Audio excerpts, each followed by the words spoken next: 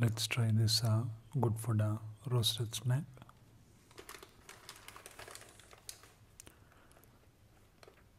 Really nice packaging. You can see the snack inside. It's wheat salted.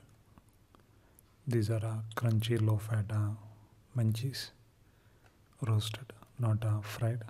It says cook cow, which means enjoy and eat, I think. This pack costs around 35 rupees or around 50 cents or so. These are manufactured in India. It only has two ingredients, wheat and salt. Let's try this. This is how the snack looks. I think these are puffed up wheat with some salt. So let's taste it.